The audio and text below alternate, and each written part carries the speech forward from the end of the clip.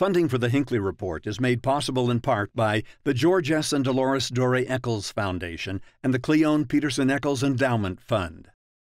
Tonight on the Hinckley Report, the results have been certified and Utah's election finally comes to a close. What kind of congressman will Ben McAdams be? What party shots did Mia Love take? And how are newly elected leaders already speaking out on important issues? The legislature tackles a compromise on medical marijuana. What was discussed in this week's hearings? How does the proposed legislation differ from the ballot initiative? And how are stakeholders weighing in?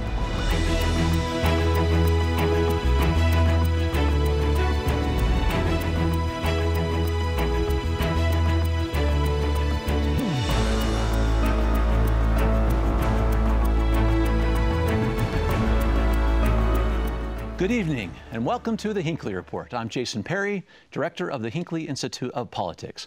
Covering the week, we have Heidi Hatch, anchor and reporter with KUTV News, Thomas Wright, member of the Republican National Committee, and Scott Howell, former Democratic State Senator and co-chair of the Utah Debate Commission. So glad to have you all with us today. This has been a big week in politics. I want to jump right in to the 4th Congressional District. We finally know the outcome. Ben McAdams is our new representative in D.C. And Thomas, let's start with you because we had a speech this week from Mia Love. Some thought it was a concession speech. Let's talk about what that was. What were some themes of this speech, and was this a traditional concession speech? Definitely wasn't a traditional concession speech. The timing of it, the content, the teleprompter, some of those things weren't traditional. But before I get into that, I'm just so glad that those commercials are over. I can finally Yes. watch TV again. There were so many negative ads, and one of the things that that was said was that this is the new way in Utah, and I disagree with that. This is not the Utah way. We saw some great races in this state. Scott and I were co-chairs of the Utah Debate Commission. We traveled the state. We saw James Singer, Sherilyn Gabani. We saw the Republicans and the Democrats treating each other with respect, debating the issues civilly, and they were really great debates, and they were great candidates. That's the Utah way, the vigorous debate and the consensus. Well, why was this one an outlier then? I think it just started negative, and it just went that way. And everywhere I went, it didn't matter if it was Republicans or Democrats. People were really uncomfortable with it. They didn't like it, and it's too bad that at some point it didn't turn, but it just got worse and worse and went all the way to the end. Heidi, you've been talking to people on the street about this race. How did they feel about the tone, and maybe how that maybe got into the speech? I think it just felt nasty, and I think we were all wanting those stupid shower commercials to go away. And then when it got nasty and all the PAC money got in, we were begging for the shower commercials back because they just seem that much nicer. But I don't think Utah is used to these tight races, and maybe because we're not used to it, that's why they got so nasty so fast. But I don't think people like that. It's not what we want here in Utah. And I think that we're hoping for more tight races like this and races where you can hear voices that matter. But yeah, I don't think anyone liked it. Like he said, I just think that both sides were nasty. It goes back to the tribalism, and name calling's not what we're supposed to do. Even the governor, after it was over with, was like, let's not do that again. Scott, I know you have worked on numerous campaigns and helped people work on their speeches, sometimes when they win, sometimes when they don't.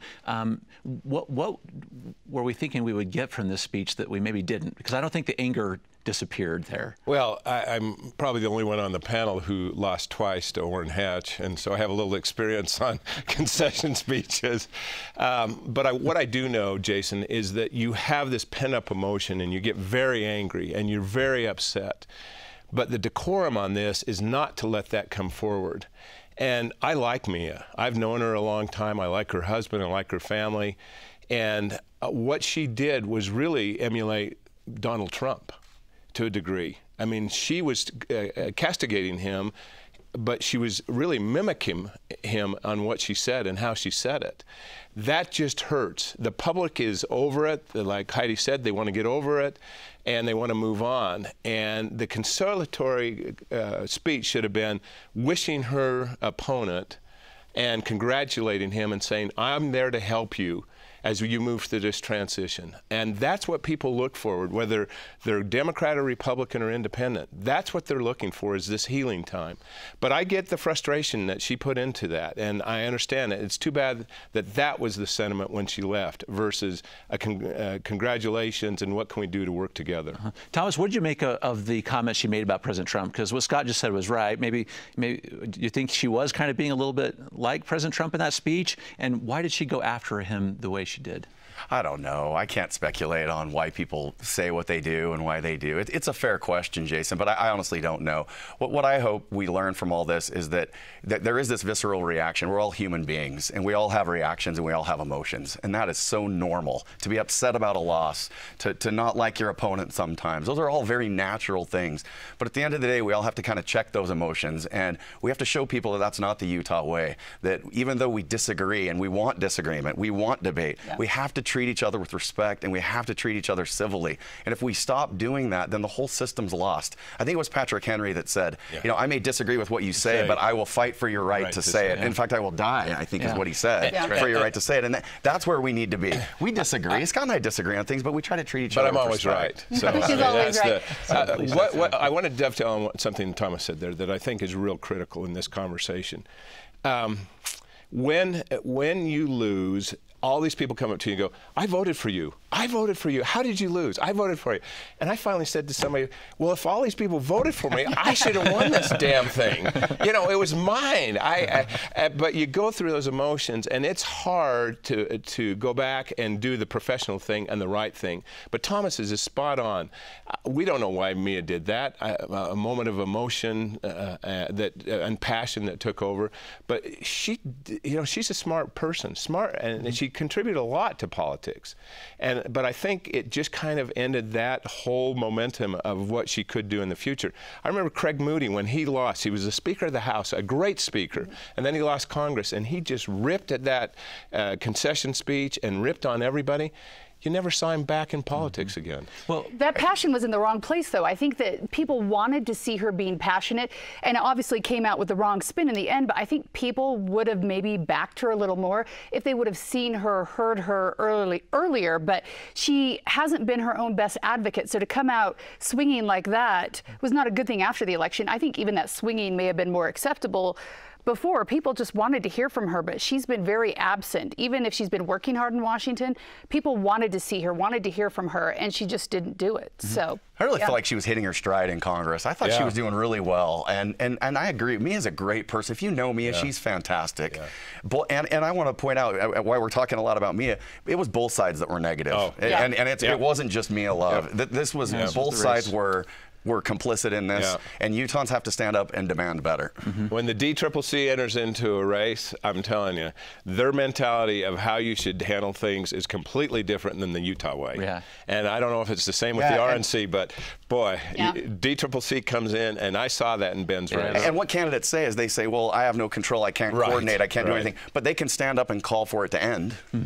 And I think we should hold them accountable to that. And if they do that and they're doing that sincerely and it's believable and the ads continue, then maybe we can say that it isn't their fault. But that hasn't been what's happened, and that's the part that's disappointing. Heidi, let's check out one of your points too, because maybe you talk about when she was maybe kind of channeling some of the anger or some of the passion. Is this setting her up to to be an advocate out there? Maybe she hits the cable TV networks. I mean, what kind of opportunities do you think she might have? I can't decide yet if this is going to help her sink or swim. And I think that people were looking at her as a rising star when she was elected, because we do need more female voices in the GOP, and definitely more diversity. And I think she offered that. And I think maybe we got a taste of that in her speech when there was so much anger. Maybe she saw this wave of women and women of color even being elected and was like, why is Utah going against that? But I don't think it had anything to do with that. It really had to do with whether they felt like she was on their team or in their court.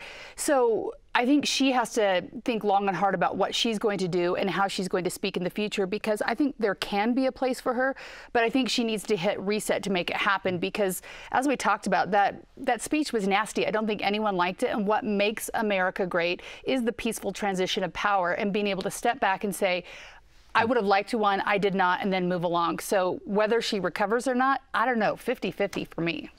I'll always be proud, though, that Utah sent the first black woman, Republican woman, to Congress, and that said a lot about who we are as Republicans in Utah. That says a lot about who we are as Utahns in general, and that we're inclusive, that we like diversity, we embrace diversity, and I'll always, and whether she runs again or not is up to her, and she's probably weighing those options, and she should, and that's her decision. But I'll always be really proud that Utah made that move and made that happen. Let's talk about Ben McAdams for just a minute. Scott, let's go to what he's going to do in Congress, Sure. right? So he's already done a couple of big things, right? He joined Sure. just this week the Blue Dog Democrats, Yep. all right? And he was one of the people that signed the letter opposed to Nancy Pelosi. All right, let's talk about how he's going to fare there. My experience with Ben, he was one of my first hires when I was in the Senate. So we go back a long time. And I'll tell you, from the very beginning, I noticed that this kid had lots of potential and that he's a bright, bright young man. I think what you're going to see out of Ben is someone who's going to bring a resource to something that we've faced here in Utah for a long time. That's the homelessness issue. Ben went down there and stayed at the shelter 2 nights and 3 days and had that experience. And our largest amount of funding comes through HUD for homeless services. There is not one congressman that's been elected who has stayed at a homeless shelter underneath the covers to get really the facts of what's happening. So I think Ben is going to be a resource for us on one of our biggest challenges that we face. He's also going to be a bipartisan guy. He will work across the aisles. And I was so proud that he kept to his promise that he wouldn't vote for the speaker. And I know he's been criticized by a lot of Democrats, but when he makes a promise, he's going to do it. And that, to me, was a big deal. Well, what kind of implications for him? Since, well, the reality of politics. He kept his promise, so I'm curious what's going to happen. Yeah, well, you might be on the custodian committee for a long time and be in charge of cleaning the Capitol, but no, I think that Ben is charismatic enough and smart enough that they'll recognize his talent of leadership real fast. Okay, so speaking of talent leadership, I'm kind of curious what you're hearing about Mitt Romney, now that he is going to be the newest senator. So Heidi, he's had a big week too. He started some committees where he's starting to raise funds for people. In fact, Utahns it turns out 64% of them say, we want you, Mitt Romney, to be the one that pushes back on President Trump. And that is what is yet to be determined, because the question is he going to help and make sure that some of this Republican legislation gets passed and put that through, or will he be pushing back on the president? That's the big question. And he'll have to decide where he stands on that. Maybe he'll toe the line in both directions. But so far, at least from what we've seen him on Twitter saying, it seems like he is being kind of the doorstop and pushing back a little bit. The big question everybody's asking now, is he only there to put up a fight against President Trump and maybe try to take away the nomination? And I think what Heidi is really saying is he going to run in 2020. Okay, fine. Let's forget about this whole senator thing. Let me just bring it right on the table. And I hope he does, quite frankly. I think Mitt Romney would be a great presidential candidate. I really do. Thomas? Mitt is going to be a fantastic United States Senator. We're lucky to have him. How do you replace somebody with the clout and the effectiveness of Senator Hatch? He has done so much for the state of Utah, so much for our country. He's been a statesman. He's made us proud. And Senator Hatch is going to be missed. Utah's going to feel an impact. He had a lot of power and a lot of clout, and he did a lot of great things for the country, but especially for Utah. And to replace him with Senator Romney or Senator-elect Romney will be a fantastic thing for the state of Utah. Given your connection to the Republican Party, Paul Ryan even came out this week and said, we're looking to Mitt Romney to be the standard bearer for the GOP. What do you make of that comment, and can he be? Mitt Romney's a leader. He's been our Republican nominee for president. People look to him. They admire him. They trust him. And he's going to go back to Washington, D.C., and he's going to do what he said in the campaign. He's going to do what he thinks is right. And so far, he has done that. Okay, so we can't talk about the influence of Mitt Romney or the potential without talking about our senior senator from the state, right? I'm kind of curious about that. Heidi, Mike Lee, been in the press a lot this week. He's a wild man this week. And what I thought was interesting is he's he always sticks to his constitutional policy and always voting with the Constitution. But by sticking with the Constitution this week, a lot of people are saying, wait, are you helping President Trump now instead of maybe creating this bipartisan way to keep the Mueller investigation going? So he's put himself in an interesting position, and I can't tell. I don't know. It's interesting what he's doing. Huh. Scott, is this Mike Lee trying to flex some muscle as the senior senator from Heidi state? nailed it. He pulls out the black constitutional book all the time and lays it down the line. I think he's just such a purist on that he can't really get off that. And sometimes it's going to go the way we hope it would go, and other times it just is out of space when he comes in and says, no, Constitution, we can't do that. I think he's a genuine constitutionalist, and that's the way he makes his decision. We just have to live with it. Well, so even this week, Thomas, he was the sole voice here, just blocking a vote to force legislation to protect Mueller in his investigation, citing, of course, some precedent. The thing with Mike Lee is, you know that Mike Lee is going to act on principle, and you know what those principles are. And so when he makes those decisions, I don't think any of us are that surprised. That's how he got elected. That's what he promised people he'd do, and that's what he's done. And I think with any vote of any member of Congress, it's always important to not do this tribalism thing that Heidi talked about. Let's even though we disagree with the vote of someone, in any case, let's try to look at why they voted that way. Let's try to read why they did and try to understand why, because it's in the why that we're going to make progress in this country. If we're just so hung up on the result and we're hung up on this tribalism of who's right and who's wrong, we're never going to get anywhere. These are very complicated issues, and people vote on them for different reasons, and we should try to understand that so we can have the civil dialogue that we talked about earlier. Go ahead, Scott. Art is in the eye of the beholder. The Constitution is in the eye of the beholder as well.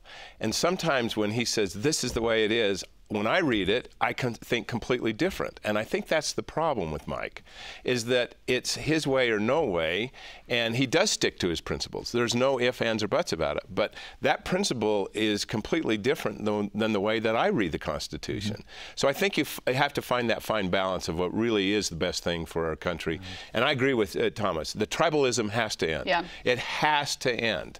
Whether we like it or not, they're elected, but we can't continue to fight in these very narrow lanes. We're just living in echo chambers sometimes where we seek out voices that agree with us, and then they tell us we're right, and then we're right, and then we move on with our day.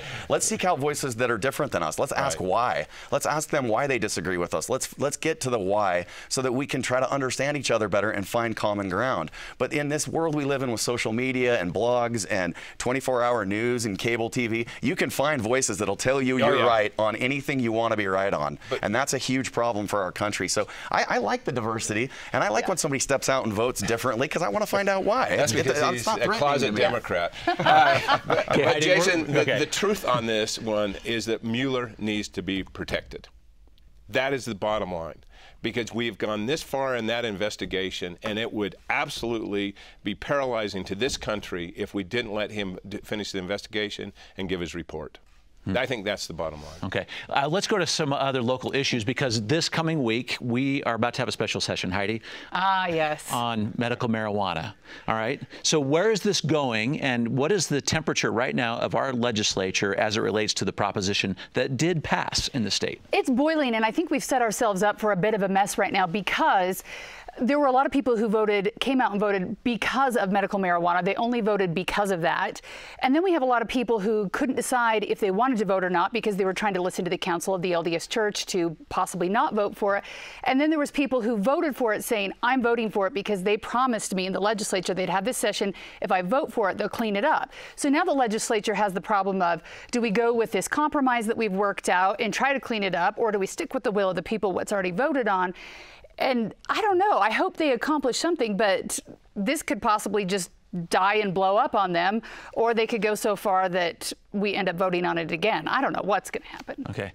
Go ahead, Thomas. Well, I just think the legislature is going to step up. They heard the voice of the people. There are people that are suffering that can benefit from medical marijuana. There's a proper way to distribute medical marijuana, and there's a way that Utahns don't want it to happen. And so there's differing voices, but I think the consensus that everybody heard was that there is a place for medical marijuana in our society. The question is, how do we deliver it? How do we control it? How do we manage it? The legislature is going to step up and make this happen. So, Scott, so given this, why are so many people, including the Democrats, because they have their own potential bill for the special session on this, why is everyone so concerned that the legislature is not going to follow through with it? Well, I think it's a trust issue. I think they've been burned before in the past. But look, I'm all about leadership, and I've got complete confidence in Greg Hughes. I think the speaker is incredibly talented. I think he's smart.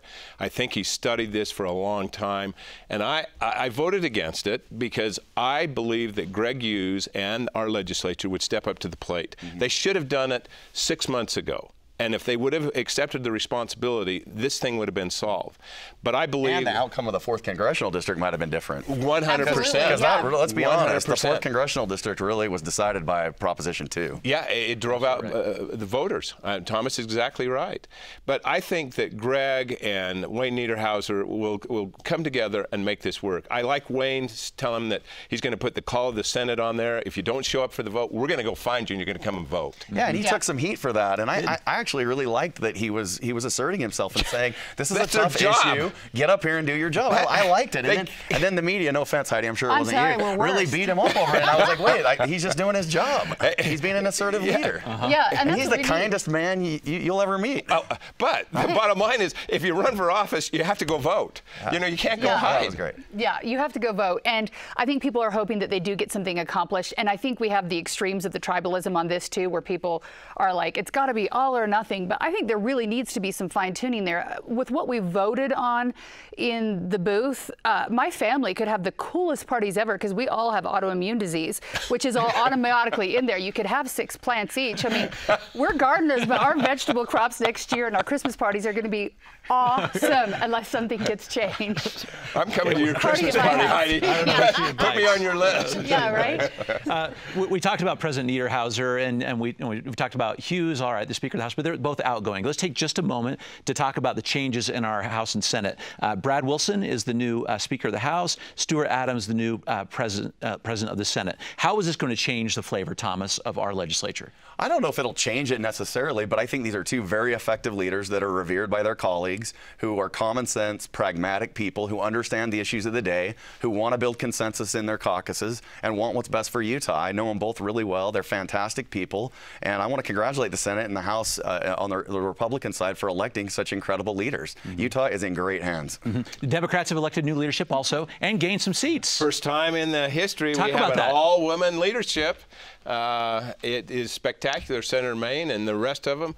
I think that what Heidi talks about and what Thomas knows, we need a lot more females up there to keep a good balance in dialogue and conversation.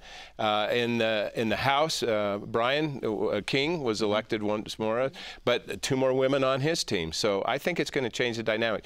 But I want to reiterate something Thomas said. I know both Stuart and Brad and great leaders. They will do the right things for the right reasons.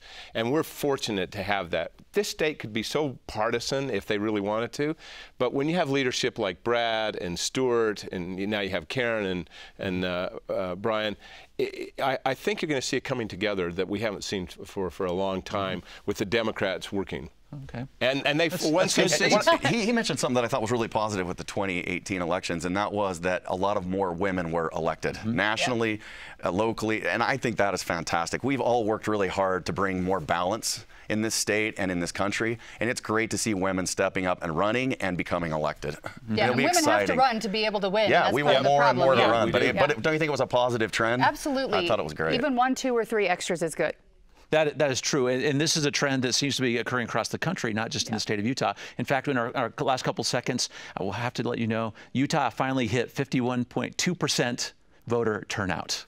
That's great. Finally surpassed the United States. Exciting and sad all at the same time. 51.2, that's still failing. Come on, we got to step up. Was that not a D? It's forward progress. Okay. It's It is forward progress. We're going the right way. It is true. But I agree with you. We got a long way to go. We got to make more progress. Thomas and I have that great privilege of co-chairing the Utah Debate Commission, and we're committed to increasing that number, and that's really why we're around. And I think you're going to see some things in this next little while from the Debate Commission that is going to change that and get more voter participation. Excellent. Thank you all so much for your comments today.